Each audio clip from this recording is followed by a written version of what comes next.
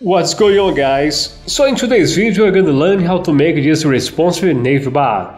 As you can see, this is a responsive navbar. For the mobile version we will have this burger menu. You click it, it opens up and you will have this cool effect. There is this slide and then the menu shows up one by one with a nice delay. If this is your first time here and you want to learn more about web dev, hit the subscribe button and also the bell so you don't miss our weekly videos. So that's it for today's project and I hope you enjoy it and learn a lot from it. We start right now. Alright, let's start really from the beginning, really from the scratch. Let's create our folder. I'm gonna call this one responsive navbar. We can call whatever you want, okay? Okay, it's done. Now let's create our structure. First of all, let's create our index.html, our style.css, and this time we have this app.js. Let's close this one. Hit exclamation point and tab, so you have a boilerplate. For the title here, let's say navigation. Now let's go to the body, let's create our nav, let's create our div logo, class logo, and we have a h3, let's call it web dev, okay? Now we have a UL for the class nav links, and let's create our allies and inside of it the links, okay? Command Shift Option down and you're gonna duplicate this one. First of all, let me minimize this one. And let's open this up in live server so you can see in real time and really learn from it, okay? For this one, let's say project. And as you can see, simple like that, it's done. For the mobile version, let's create this div, the class burger. And in here, let's have these three classes. Three divs with the class line 1, line 2, and line 3. This is going to be our burger menu. We also need our script because this time we're going to use some JavaScript. Our HTML is done. Alright, let's jump into CSS. Let me close this one. Okay. First, let's have our CSS reset. Let's remove margin and padding to 0. Box size is gonna be body box. Okay. Let's go to the body and let's add some background. Okay. Let's go use URL BG. Okay. Now repeat center fixed.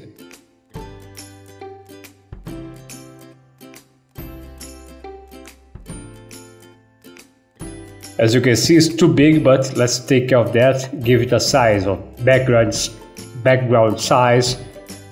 Let's choose cover. Okay, it's much better now. Now let's grab our nav. For layout, let's use flex. As you can see on the right, it's change red. Justify content. Let's use the space around. Align items vertically is going to be center, and min height 8 VH. For the background color, let's pick a nice green color. Okay, it's going to be this one 063146. All right, and for the font family, let's use the Poppins sans serif. Let's use something different this time, okay? Instead of Ubuntu and Montserrat. Now let's grab the logo. This name here, the web dev, that right now is black. Color, let's pick a white color. This one RGB 226. So there is not that very high contrast. For text transform, let's use uppercase. And let's also give a letter space of 5 pixels, okay? gives a space in between the letters. Font size, let's make it bigger with 20 pixels.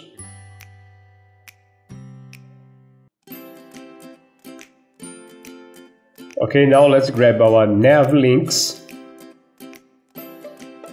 Let's display for layout also flex. Justify content is gonna be a space around. As you can see, it did nothing, but now we have to add some width. We did 30%. Now it's working. Okay. The next step here, we're gonna use tagged nav links A color. Let's choose the same white color here. Let's get rid of this underline with text decoration none. Layer spacing, let's use something like 2 pixels, okay. And to give more emphasis to this menu, let's use font weight bold. Font size is too big right now, so let's change it to 15 pixels, okay. Now let's remove these bullet points with nav links li and the list style none.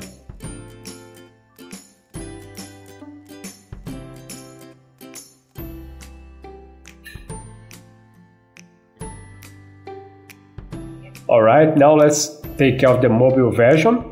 Let's take out the burger div with 25 pixels.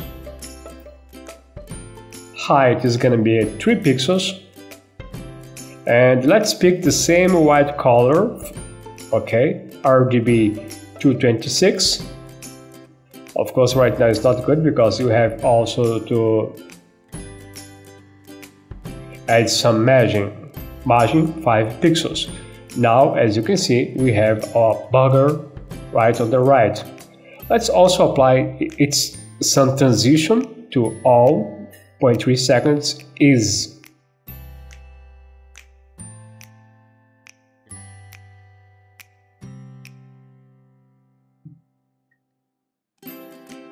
Let's get rid of this right now, okay?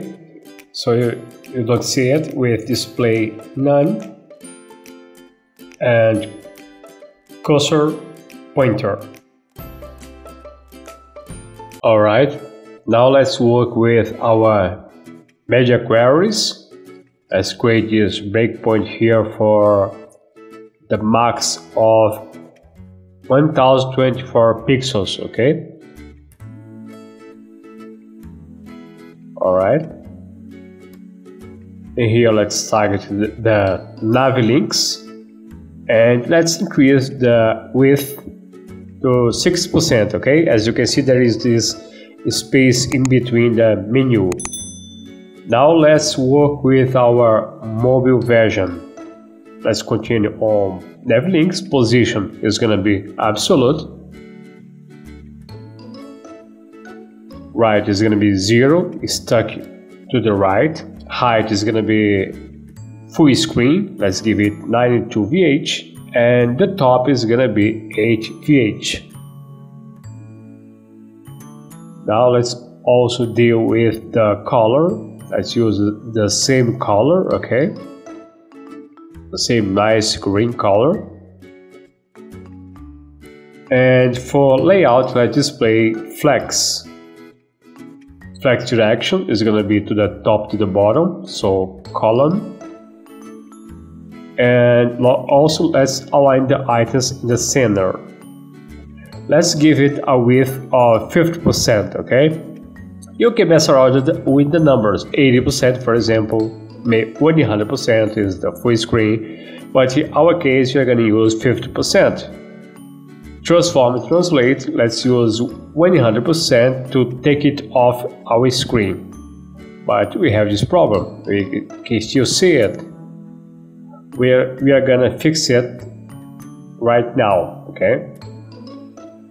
Let's tag the body, overflow X, hidden. Let's save it, and as you can see, the problem is solved.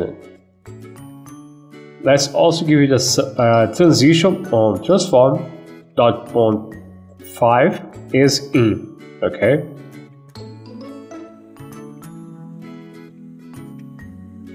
All right, let's move on to the next step. The next step is going to be the menu original state is going to be hidden, so opacity hidden. And now let's start the bugger. Let's take it from display hidden to display block. As you can see on the right, it just show up. Okay. Now continue using our CSS logic. What you're gonna do? We're gonna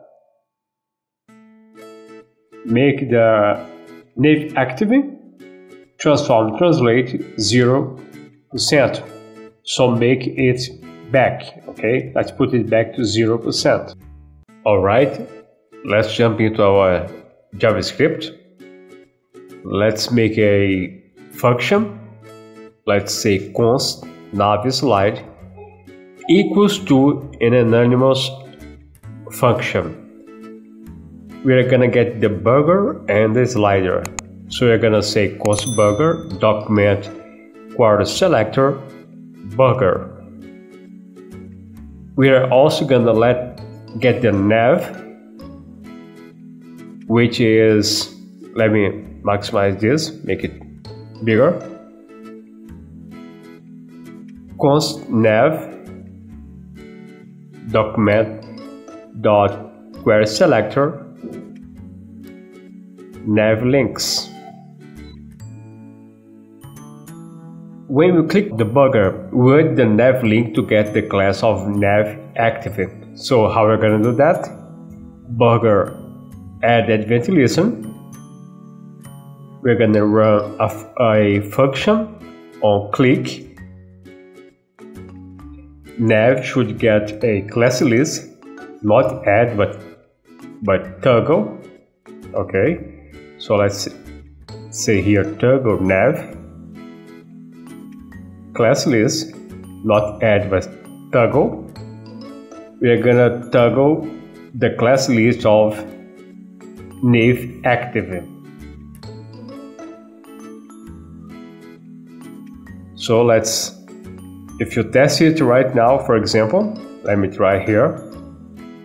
It's not working because we must invoke this function nav_slide parentheses, and now if you click it, it slides in nicely. Next step is going to be animate the links one by one. So you have to go back to our CSS. Okay, here let's build up our animation to each individual link, okay, one by one. They are gonna go from something to something else, okay. For example, here the opacity is gonna be 0 and it's gonna go to 1, and the transform and translate is gonna go from 50 pixels to 0 pixels. Let's say here opacity is coming from 0 to 1, and transform translate from 50 pixels, as you can see above, to 0 pixels. We are back to our JS. Let's just apply here the animation. Const nav links. This is all the links. Let's say document query select all, and here nav links li.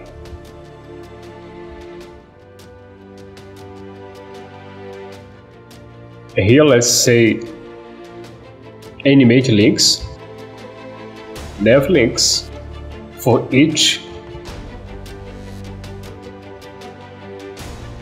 Here let's say links, and also the cool thing here, we're gonna tag also the index so you can deal with the links individually. If our link have animation on it,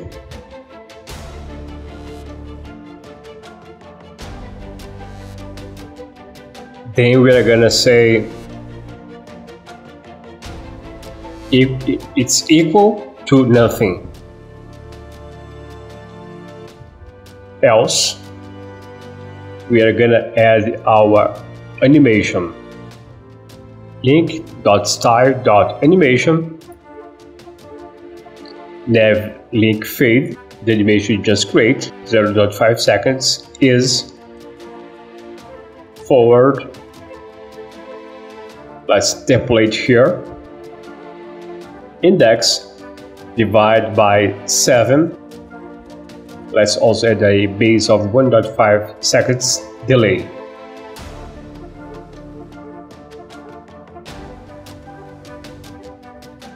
Okay, let's see if this works. Yeah, it's working great. They show up one by one nicely with a nice delay. As you can see, it's working. So the next step is work our burger icon.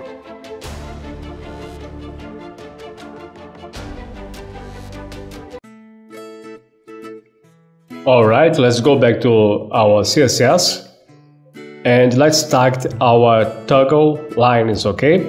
First one, the upper line, rotate is going to be minus 45 degrees, and translate is going to be minus 5 right and 6 pixels down, okay? Let's just duplicate this one.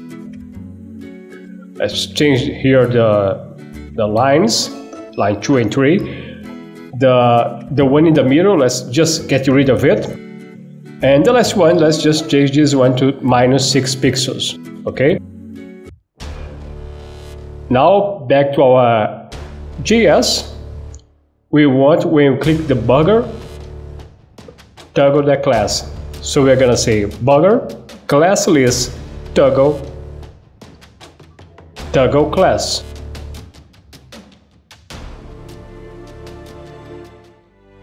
Alright, let's see if this is working. As you can see, yes, it is.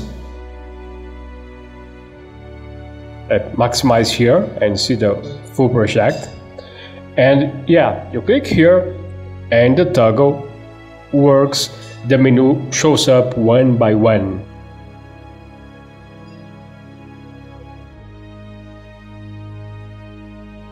Alright. Everything worked nice. The project is done. I know it was a little bit long, but there was so many cool things to cover. I hope you like it. If you like it, and also subscribe.